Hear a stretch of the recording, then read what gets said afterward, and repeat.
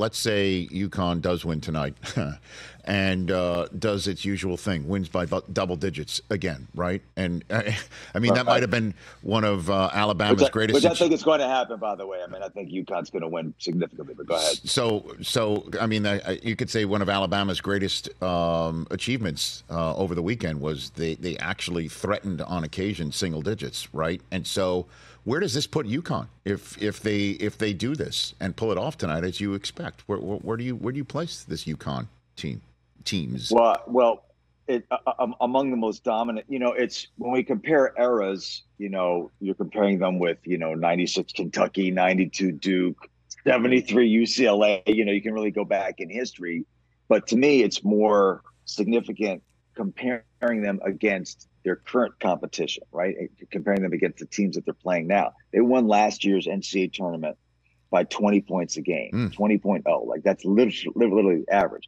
This year, I think it's 23 or 24. And the thing that's astounding, I think I said this last time, Rich, is they have a whole new team. I mean, the two teams that have repeated since UCLA did it were Duke 91-92, Florida 2006-2007. Both teams basically returned intact. UConn lost 3 starters from last year's national champs. They lost 5 of their top 8 scorers.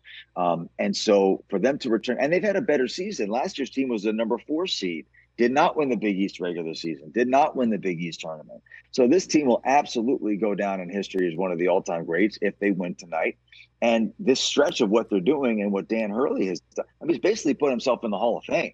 They win this game tonight, regardless almost of what he does the rest of his career. So it's hard enough to repeat when you have the same players. For him to be able to do this with a totally different team and actually be better, I mean, I don't know that there's a historical parallel in the last 50 years to what's happening. And then we're Sharpieing UConn tonight, is what you're saying. Well, let's not abuse the Sharpie now. It leaves a stain. So we'll wait. But that is definitely my prediction that UConn wins. And for those who care, I think they will cover the point spread. I think they're going to win it emphatically. I just don't think that Purdue can handle the length, strength, and athleticism that UConn's going to throw out there. Look at you talking to all my listeners and viewers. Catch the Rich Eisen Show every single day on the Roku channel, 12 to 3 Eastern, for free.